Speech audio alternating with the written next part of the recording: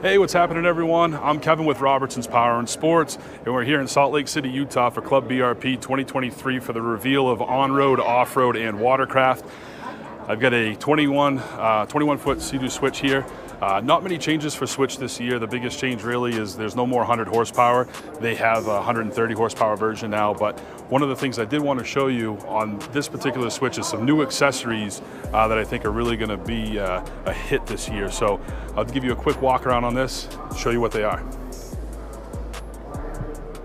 So as you can see, this one here does have the camper enclosure on it. That was available last year. And in order to do that, you do have to have the double bimini. But one thing I do like this year is the docking lights, as you can see right there on the front. That's going to make it nice for coming into the dock at night. The other nice thing is, as you know, BRP is all about making sure that you continue to have plenty of space on the deck. So this here, if you're familiar with their Sea-Doo product, this is a speed tie. So it just hooks right up on the top here. Pull it down, and then it's retractable in and out. So, you know, now you don't have to worry about having a dock line inside the boat somewhere. That's nice and out of your way. These are the link bumpers right here. Again, up and out of the way, which is a really nice feature. You don't have to worry about them bouncing around inside the boat.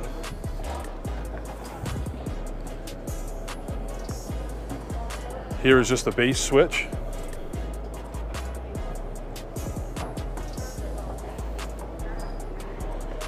I'll show you another couple accessories on this other switch over here. Link fuel caddy holder. Again, held on the outside of the boat, that way there. It's not taking up any space on the inside. You got a wakeboard holder right here.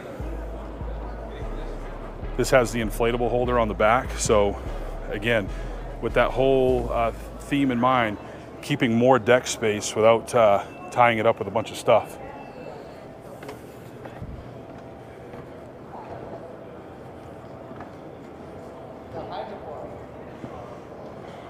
So the other thing that this has for this year is this bimini extension. So you got your regular bimini top up here, and then you've got this extension piece that comes out. It's going to offer you more shade for when you're, anchored out, floating at the sandbar, anything like that. Give you a look at it from the front there.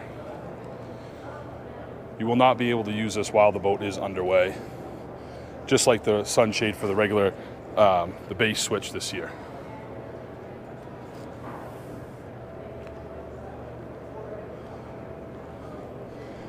So that wraps it up for the switches. Again, not a ton of changes this year. Realistically, the biggest thing is the 130 horsepower versus the 100 horsepower motor. And I'm hoping that they made some technical changes. I know a lot of people have been talking about issues with batteries draining and whatnot. And I think, after the first year, they'll really have a chance to work some of the kinks out and continue to post that stuff, because BRP does see all those comments, and that's how they're going to become better. So again, sometimes I know it's an inconvenience where your boat's down or whatever, but just know they're working hard to make sure that all those problems get fixed for the future. So thanks for taking the time to watch this video. If you have any questions, give me a call at 207-324-5502 or visit us online at robertsonspower.com. Thanks for watching.